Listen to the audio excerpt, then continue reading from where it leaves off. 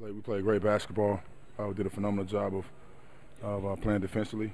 We stuck to our strategies. We executed. It was great.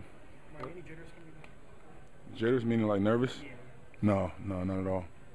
Did you feel like you wanted to get off to a good start? I know normally you do anyways, but today specifically you wanted to get off to a good start? Yeah, we had times where throughout the year we didn't get off to a great start to start the game off, and this game was a lot later than we normally play. So I want to make sure I set the tone early and get us off to an important start. What were your emotions when you stepped down the court? You see your former teammates, you see Robert across the court, a lot of faces.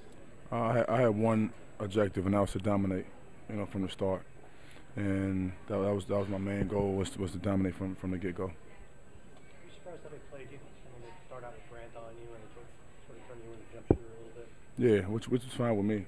I had no problem with it. I got it going early, But then the second half they went to a zone and my teammates got it going. So the great thing about our team is that we're so versatile where no matter how teams play us, we got players that can adjust. Talk about what Raymond did for you tonight. I mean, triple-double and things like that. You guys seem pretty excited about it. No, it was great. Did a great job. I think it's his first triple-double.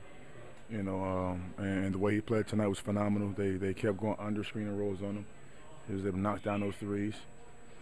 He did a great job defensively on guarding Steve. So it was a total team effort tonight. How'd you feel about the ovation tonight? That was great. It lets me know the fans are still appreciative of the hard work that I put forth on this court and the perseverance through injuries. So it was a great ovation, and I love the Phoenix fans forever.